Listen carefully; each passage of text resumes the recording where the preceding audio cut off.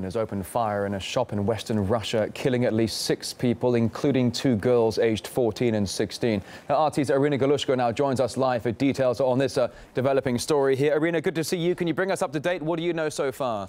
Well, we know at this point that the 32-year-old Sergei Pomazun has apparently been holed up in some sort of a space, supposedly around a car market in the town of Belgrade, and the police special task force at this point are preparing to storm his hideout in order to apprehend him. Now, this all started just several hours ago when this 32-year-old suspect has literally started a bloody massacre in the center of the Russian town, killing 6 people. 3 people he shot inside a hunting store, and then he went outside, according to reports, and shot 3 more passerbys, among them 2 teenage girls. Now, at this point, we're also being told by the police that his father has been brought in for questioning. His father has also previously served a time for various criminal offenses. In fact, it's important to note that the suspect himself has just been released from prison last year, where he was on charges for robbery as well as assault on